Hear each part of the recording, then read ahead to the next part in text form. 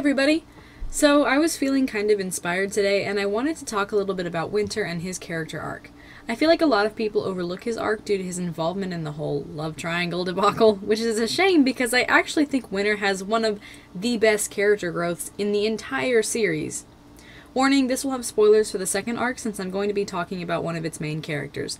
Also on that note, please excuse any mistakes I make as it's been quite a while since I've read these books.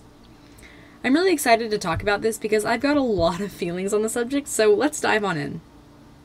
Winter starts out as a pretty solid antagonist in Book 6. Moon is constantly worried about him, he's pretty growly and grumpy, and even though he's not evil or anything, he's definitely an antagonist. He ends the book on a pretty good anti-hero, I think, but even then we don't really see the depths of his character. Book 7 changes all that as we get a dramatic and deep look into Winter's character. We see his inner dialogue, and we get a glimpse at the harsh rigidity of his childhood that made him so prickly. Book 7 turns Winter from the grumpy, rude person to the guy who means well but just doesn't know how to express himself properly. This in itself is a pretty good revelation. Tui let us see Winter one way and then showed us the real depth of his character. It's kind of the same thing she did with Snowfall, letting us think one way about her before once again proving that nobody is any one thing. But Winter's arc goes further.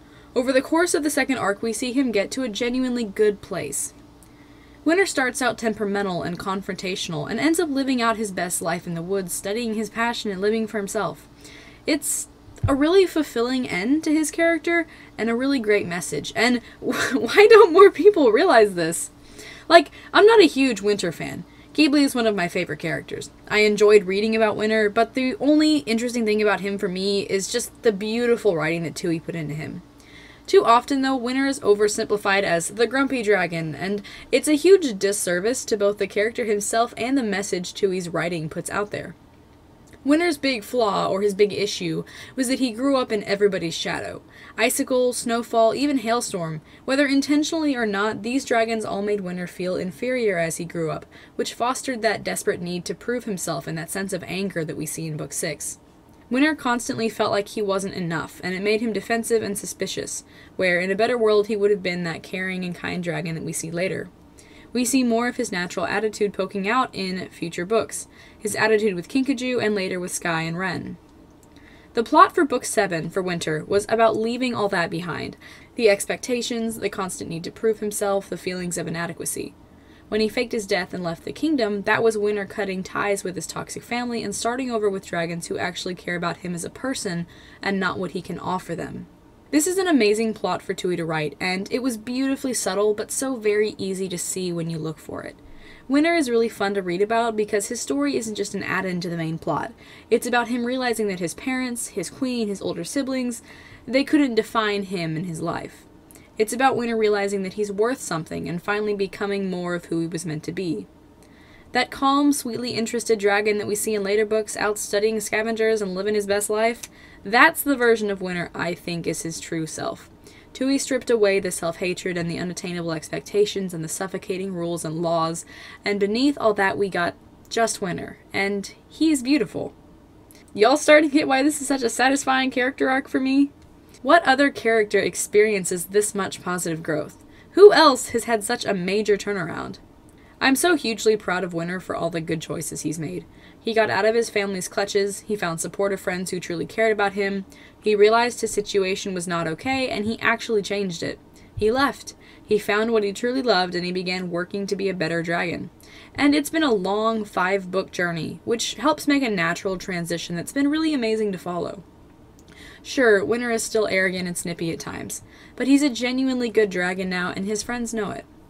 So Winter has this giant amazing growth. He's made leaps and bounds in his personality, and he's made improvements in almost all areas of his life. So, let's address the elephant in the room. That darn love triangle. Honestly, I think love triangles are, in general, a poor choice. There's no sure way to distract from the plot, unless it's a romance novel, that's the exception, while alienating half your audience. They're pointless, they're annoying, they take up valuable pages in your story. But since I've just spent so much time praising Winter, I do want to address why I still support how Tui resolved that love triangle. There are several reasons why I think Moon and Ghibli are a more stable couple than Moon and Winter. The big one is that at the time of this coupling, Winter wasn't in a good place. He was feeling unstable, and he just made a huge choice to leave his entire life behind and start fresh. Plus, before that, he was kind of awful to be around. As much as I like Winter, I can admit that in Book 6 era, he was awful, especially to Moon. And yes, he got better. I've already explained that. Don't take this as me hating on Winter. But as much as we have to think about Winter in that relationship, we have to consider Moon herself as well. Yes, Moon was a hugely steadying presence in Winter's life. If they were together, yes, she would continue to be a huge help to him. But you have to think about this effect on her as well. When they met, Winter just wasn't ready to be in a romantic relationship. Those kinds of things take huge amounts of sacrifice and commitment if you want to have a lasting, steady, healthy relationship. Winter was in this area of tumultuous growth and massive change, and yes, those were positive things, but it made it not a great time to add a whole second layer of complexity to his life. And that would have had a bad effect on Moon. The gist of it is, while Moon would have been able to help Winter, he wouldn't have been healthy for her. As friends, Moon is still able to help him without having to take such a huge negative toll from it. Had Moon met Winter after his arc, my opinion on this would be different. After his arc, Winter is a stable, supportive guy, and honestly, I think he'd be pretty good for Moon. But by then, she's already going pretty steady with Ghibli. Is there room for that to change? Sure. Would I be opposed to it? Really? No, because they would be good together right now. But from a purely reader stance, I'm immensely thankful that that love triangle disaster is over, and I never want to see it revisited, so I'm pretty happy with things the way they are. There are other reasons why I feel Winter Watcher wouldn't have worked at that time, but that's kind of my big one. It wouldn't have been healthy for Moon. Winter's arc is absolutely perfect the way it is, and now that he's matured so much and grown so positively, I think he's in a much better place for romance. With anyone, not just Moon. It's an all-round better situation than angsty teenage pre-arc Winter from Book 6. I can already hear the angry Winter Watcher shippers typing furiously at me, like the sounds, they're echoing in my ears. Please don't yell at me, it makes me sad. So that kind of wraps up my thoughts on Winter. Overall, he's a stunning character with perhaps the most brilliant arc in Wings of Fire history.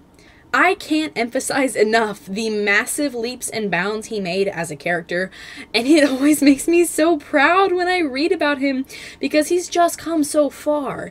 He left his toxic childhood behind, and now he's like off living his best life in this huge screw you to anybody who ever tried to make him feel like he wasn't enough. This is beyond beautiful for me, and I would encourage anybody who hasn't seen this in his character to go back and give it a reread and really look for this, because it's a really inspiring arc to read about. What do you guys think about Winter's arc? Did you notice it too, and was it as satisfying to you as it was for me? Be sure to check out the links in the description to find my Redbubble and DeviantArt, along with other stuff. And don't forget to drop a comment, a like, or a subscribe if you're interested in more videos like this one. Thanks so much for watching, and please have a wonderful day.